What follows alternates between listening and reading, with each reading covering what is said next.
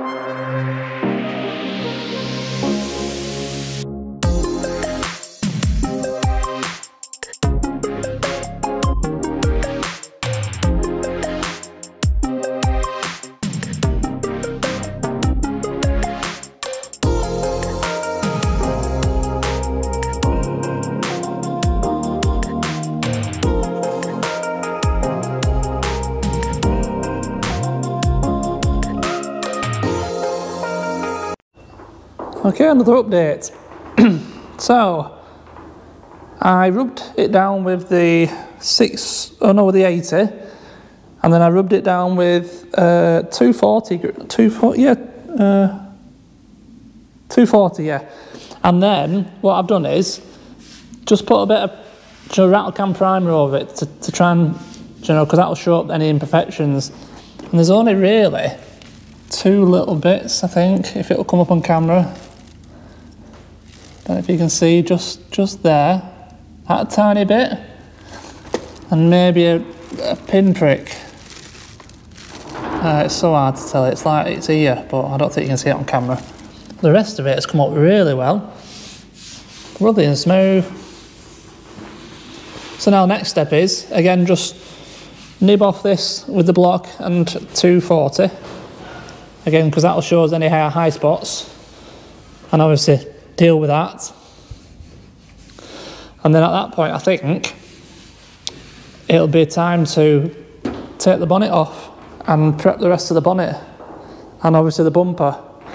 With the bumper, I'm thinking obviously remove it. With plastics, you run the risk of breaking tabs when you're trying to break these bumpers up.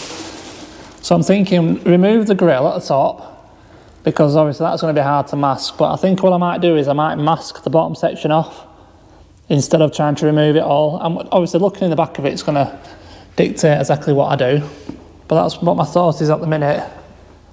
But I am really happy with that. It's coming out really well. Yeah, just shows what I can actually do if I've got a bit of guidance. I like it. So yeah, I'll nib that off now. And hopefully, yeah, we're at the point where the bonnet can come off and the bumper and start prepping them for primer.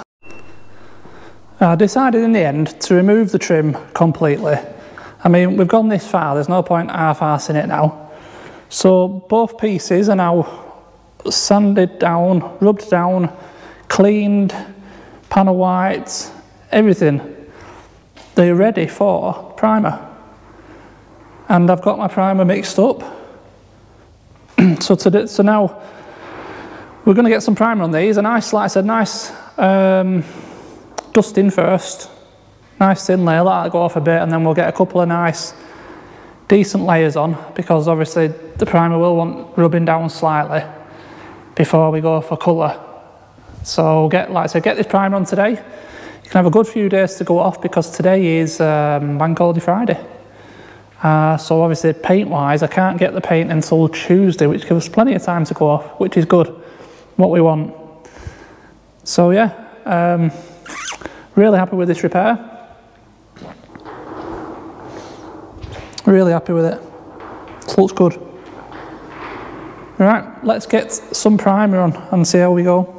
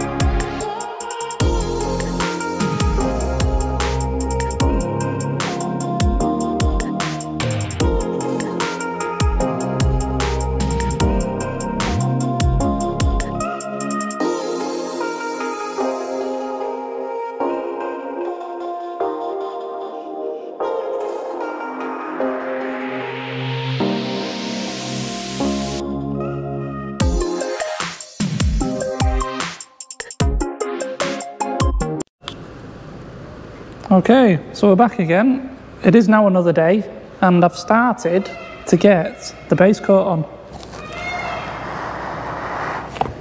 So this has had, I think, 2 to 3 coats and it's getting some nice coverage. Now bear in mind this is just a base coat so there won't be a shine to it. It's like a matte finish and then you put clear coat over it. But it gives you a bit of an idea of how it's going to look. If it's sounding a bit funny, when I'm breathing in I'm putting my mask on because there's a lot of overspray in here and I don't want to breathe it in.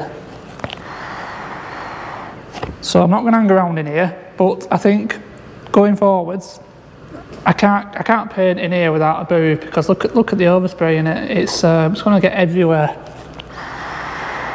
So I am going to have to make a booth and I think I'm going to put it in that corner where the money is. I might even make it fold up so I can tuck it away when I'm not using it, but I need some proper ventilation.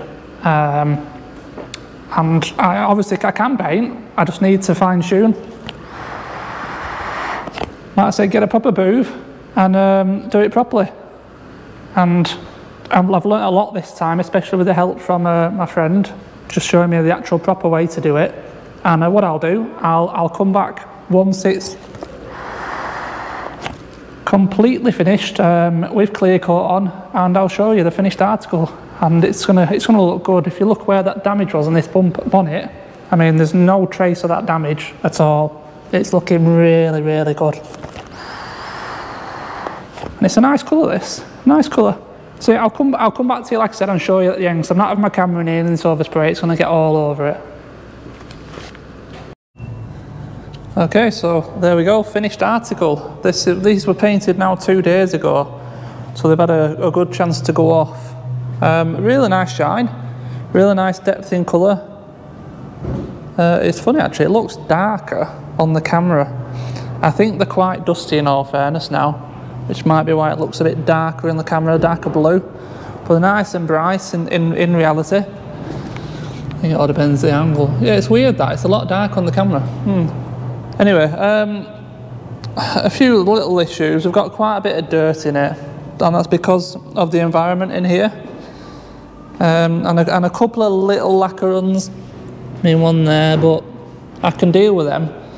And the best time to deal with them is when they're actually built back on the car, because then it's rigid, a lot more secure. Trying to deal with them on that, it's never going to happen. So the best thing for us to do now really is to build this car back up, and then deal with the imperfections. But just check out that repair. There's no signs of that repair now. It's absolutely perfect. So really happy with that's come out. I can't get over how much darker the blue is on the camera. Interesting. So yeah, I think to finish off this video, I'll build up this bumper so it's ready to go on, and then we'll probably come back, do one more video on it, because we've got the strut to do. Then obviously we'll have the bumper to fit, the bonnet to fit, a good polishing and sorting out these runs and dirt, and clean up and a tidy to finish off the last of the video and the finish off the car. So yes, I think that's the plan. I'll put you on a stand, we'll build up this bumper, and then yeah, we're going to be done with this video. And yeah, I'm really happy I'm really happy with how it's come out. Really, really nice finish. Really chuffed with that repair. Really chuffed.